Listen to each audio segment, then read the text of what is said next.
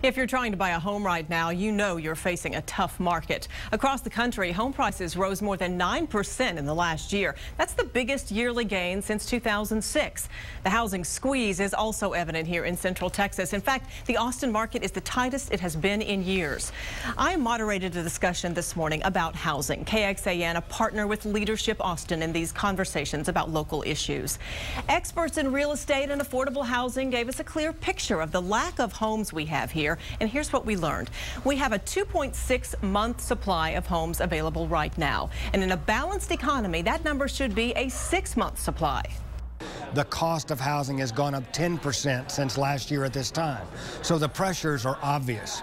When people put their house up for sale, they're getting 4 and 5 offers that day. As their property values go up and their taxes rise, some people just aren't able to hold on to that property. They're forced to sell, and then where do they go?